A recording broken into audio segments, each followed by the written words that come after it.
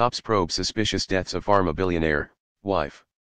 Toronto homicide detectives have taken over the investigation of the deaths of billionaire Barry Sherman and his wife after autopsies showed they died from ligature neck compression. Police released a statement Sunday reporting the cause of death. Authorities also identified pharmaceutical magnate Sherman and his wife, Honey, as the two people found dead in a North Toronto mansion Friday. Police call the death suspicious, but on Friday also said that there were no signs of forced entry and that they were not looking for any suspect.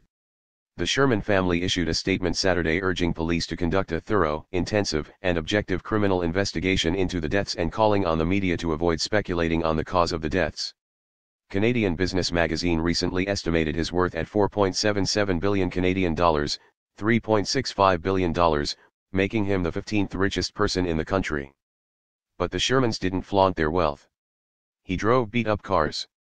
They recently put up their house for sale for $6.9 million Canadian dollars, $5.4 million, but the home is relatively modest for a billionaire.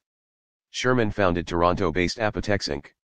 in 1974 with 2 employees and turned a generic drug maker into a company that now has 11,000 employees worldwide.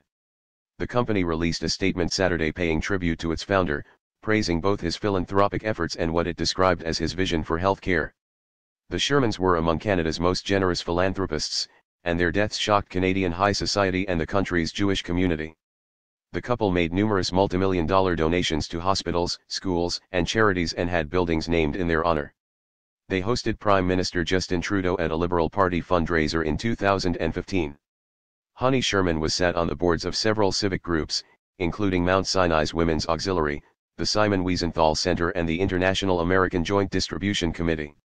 Linda Frum, a Canadian senator and close friend of the couple, said they were one of the kindest and most beloved members of Canada's Jewish community.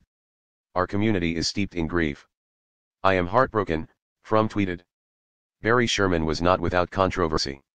He faced legal action from family members alleging they had been cut out of the company over the years. A judge dismissed the claim.